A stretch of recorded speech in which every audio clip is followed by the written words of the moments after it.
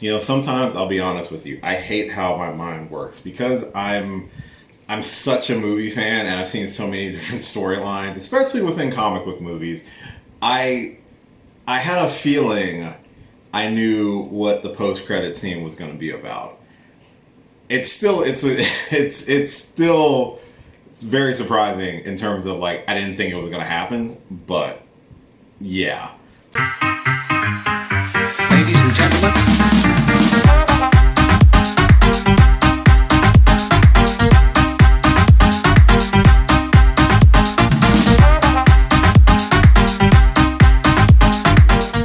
Hey, what's going on, everybody? It's your boy Will. This is going to be my quick, non-spoiler review of Venom: Let There Be Carnage. This stars Tom Hardy, Woody Harrelson, Michelle Williams, and that's about it. Those are the main three in the movie. This is, of course, a sequel to 2018's Venom. I want to say it's 2018's Venom. I hope I'm right. This is going to be a non-spoiler review, but I will put a small asterisk next to that. I don't feel like I should do this video without mentioning the post-credit scene because it is kind of a big deal in the grand scheme of things, but I don't want to spoil the entire movie. So I'm going to talk about the movie first, and then I will give a spoiler warning for the post-credit scene of Venom: Let There Be Carnage.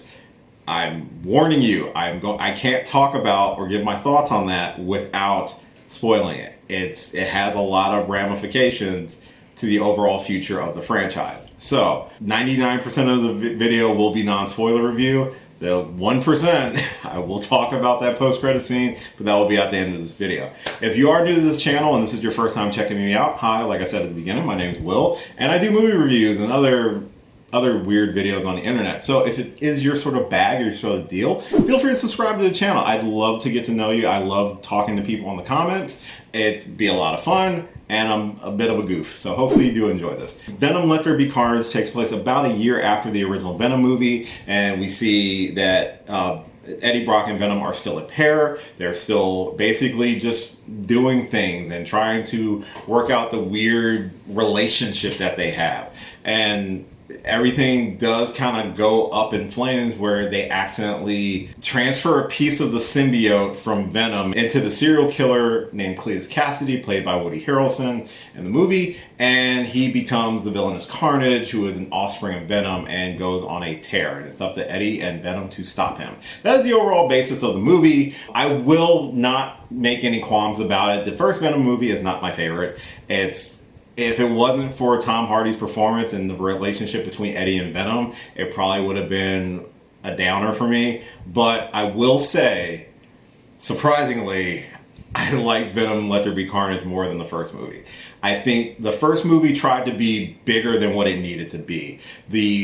With this movie, which is directed by Andy Serkis this time, most notably he portrayed Gollum in Lord of the Rings. He's a motion capture legend and a fantastic director, and he took the reins of Venom: Let There Be Carnage, and I gotta say, I really love what he did with the movie. It's a much more focused story, where the first one tried to be the big bombastic, we want to make this character into like a A-lister, very reminiscent of something like a Spider-Man, because with Venom, with the Sony universe, there's no Spider-Man, so Venom's origin was drastically different than what we've gotten in the comics, or even in any of the animated television shows that have featured Spider-Man and the character of Venom. But I am glad that they kept the origin of Carnage very similar to what it is in the comics, where he is an offspring of Venom, and they did display that in the movie. It's not a spoiler because it's in the trailer, but I really continue to enjoy Tom Hardy's performance as Eddie Brock. I've kind of gotten used to the voice choice that he went with this, because he does have a very heavy accent,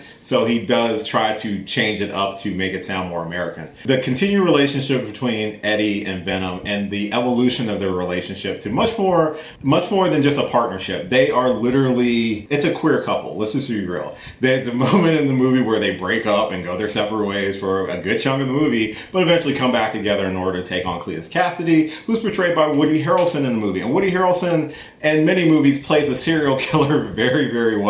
And I will say one of the benefits of this movie and why I felt like this is a much better movie than the first movie is that the villain of the movie, Cletus Cassidy, aka Carnage, is a much more imposing threat to Eddie and Venom.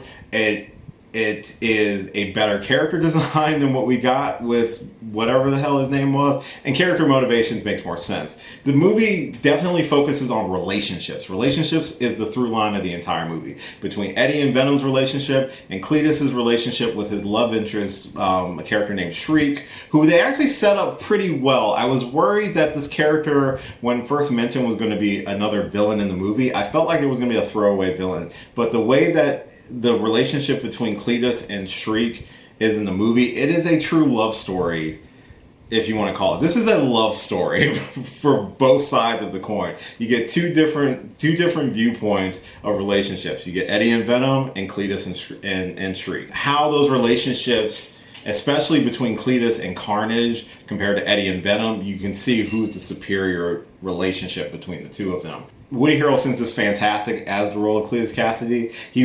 I want to say when they were coming up with the character, he must have been an inspiration, because every time I see Woody Harrelson and anytime I heard anybody talking about potentially doing a live action Carnage, he was the first person that always popped in my head to portray the character, and he just does a really good job in the movie. And it's a much more interesting villain, and it's a much more smaller personal story between the two characters. Everyone has a legit connection to be involved with each other. It's more prevalent in the third act. Why? Because everybody is connected. All the major characters who have major speaking lines. Michelle Williams does return as Annie, or Anne, who was the original love interest of Eddie Brock in the first movie. And in the first movie, honestly, when I did the review, I couldn't remember her name. I couldn't even remember the actress's name. That's how underutilized I felt like she was in that first movie. In this movie, she has a much more reduced role, but I feel like they did better with her role in this movie than they did in the first Venom movie. She was very integral in reuniting Eddie and Venom in the movie. And it was important to have her character there. Initially, when the ending kind of concluded of the movie, before we got the post-credit scene, I kind of felt weird about it. I felt like I felt that if that was where the movie was truly ending, some of the characters might have been wasted. But of course, I'll talk about the post-credit scene in a few minutes. That completely blows the doors off of that entire feeling, and actually makes more sense after watching the post-credit scene. So of course, make sure you stick around for the post-credit scene of this movie. I thought the character design for Carnage looked a lot better than Venom. I think it looked more accurate comic-wise, because of course Venom in the comics has the Spider-Man symbol on it, but being that this iteration of Venom does not have any legit ties to Spider-Man, you don't have that sort of iconography on the character's design of Venom, whereas Carnage looks definitely like Carnage. And I will say, for PG-13 violence, they pushed it as far as they can freaking push it. There's a lot of scenes that Carnage gets very personable with some people before dispatching them, and I was like, okay, they're pushing that PG-13 as best as they can without going super heavy or super gory. The action sequences in the movie were actually pretty well done as well. I feel like they did more with Carnage than they did with Venom in the first movie, if that kind of makes sense. And the sort of Venom day out that they have within the middle of the movie is funny and entertaining, and it makes you realize that the relationship that Eddie and Venom have is a very special relationship, and they really can't live without each other. Not from a standpoint of one can't survive without the other, because technically Venom has to be attached to someone to survive. But they both need each other. They both need each other to be successful. And actually Venom does a lot of work for Eddie, and it shows that Eddie on his own is not necessarily the best person, and neither is Venom, but together they work, and I think they work in the movie. Like I said, the first movie was not my favorite, and the biggest part about that movie that worked for me was the portrayal that Tom Hardy did and the relationship between Eddie and Venom. And I think the smartest thing this movie did was double down on that, show the evolution of that relationship to its overall natural conclusion that we get at the end of the movie, and it just worked. And I think having a much more focused, smaller story that focuses more on the characters, and having a better villain and a better overall connection between the villain and hero of the movie, it worked so much better than the first movie did. If you weren't a fan of the first movie, you might not be as much of a fan of the second movie, but if you do like the more personal story and this whole little quirky queer relationship that they're hinting at between Eddie and Venom, I think you'll like Venom Let There Be Carnage. I honestly like it better than the first one. Is it top 10 comic book movies? No. But is it much better than the first one? For me, yes. I think it's a much better movie, and I think overall the story works a little bit better. I think the villains work well for the story that they're telling. And the characters that were the primary focus, I feel like got the focus that they needed. Overall, I really enjoyed Venom Let There Be Carnage. Is it my favorite? It's better than the first. That's probably the best thing I can say. It's better than the first one to me. And some people really like the first one, and that's totally cool. I'm glad you really like it. If you really like the first one, you're definitely going to love the second one. For someone who wasn't a fan of the first one, but really liked Tom Hardy's performance, I think the second one does a much better job telling the story, telling this awkward relationship between Eddie and Venom, this weird couple who just is trying to navigate a sticky situation, no pun intended. Now, spoiler warning for the post-credit scene. I'm only going to talk about it for a few minutes. I just feel like if I'm going to give a full review of this movie without spoiling anything, I can't do that without talking about the post-credit scene. So, before I talk about it, I just want to say thank you so much for watching this and all of my videos. I really do appreciate it. If you're new to the channel, hopefully you subscribe. Hopefully you enjoy this type of content. You can follow me on a lot of social media that's listed at the end of this video, but it's all at DGeekWill, so feel free to check it out there. Now, I will wave my hands once the spoiler warning is done. You've been warned, or there's a time code to when I'm done talking about it. You can skip ahead to that. All right, spoiler warnings, 3, 2, 1.